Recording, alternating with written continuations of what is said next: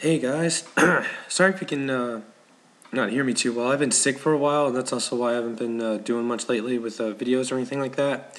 My voice has been gone for a good while, and just now getting to the point where someone can actually hear me. Anyway, this is a somewhat older battle with MikeDecs, and it's supposed to be a standard OU battle, but he bought a bunch of flying bug Pokemon, with the exception of one grass.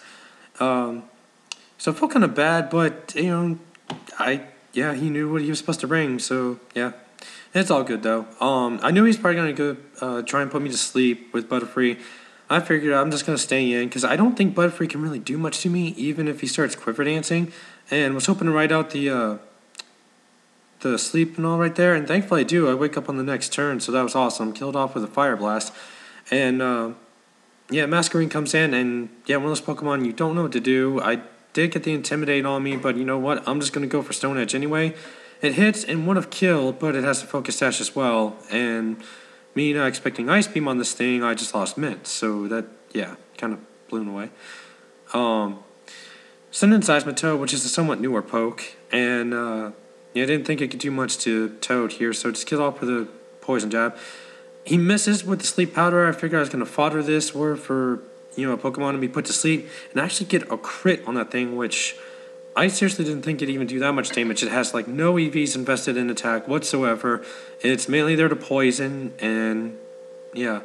So anyway, he comes in with Moth here and starts quiver dancing.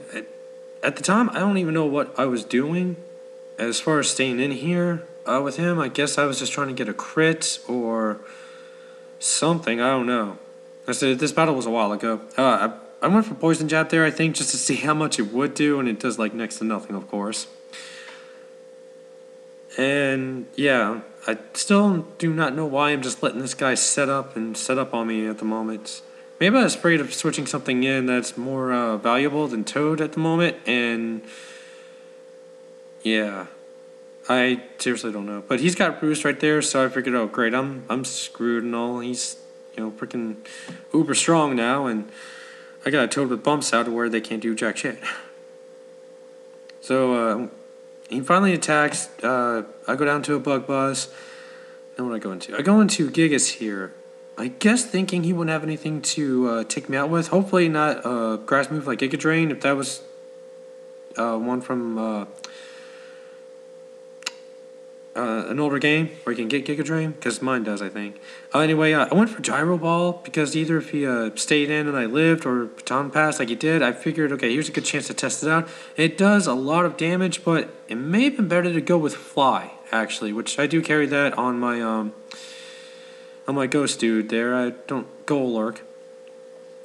Somewhat of a novelty move, but it has its uses.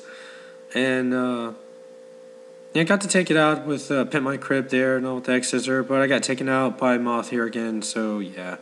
Going to Evire, this is, my newer one. It actually lives the Wild Charge, which I was a little surprised on. And surprised he didn't fear, like, the Earthquake, but I think it's because he didn't want to sacrifice Volcarona. Now, here's where he made a misplay, unfortunately, and we all have done this. He thought he Baton passed out to Volcarona here, but instead he actually switched. And we didn't figure this part out till later because he was, scratching his head trying to figure out how in the heck I, survived and, all that good stuff. After he had that boost and all, because, yeah, by rights, if he had passed, that would have been a good game for me. Wouldn't have been able to get past that. By sending T-Tar here, I was pretty sure I could live a Bug Buzz, and I do. With decent enough HP, get a Dragon Dance off. Now here is actually where I'm unsure, what move to use. Because if you use Ice Punch, that's probably not going to kill. Go for Stone Edge, and thankfully it hits. If it missed, yeah, I definitely would have been dead. I do have Superpower, but the bugs resist fighting moves, so that was, still iffy, even with the Life Orb there.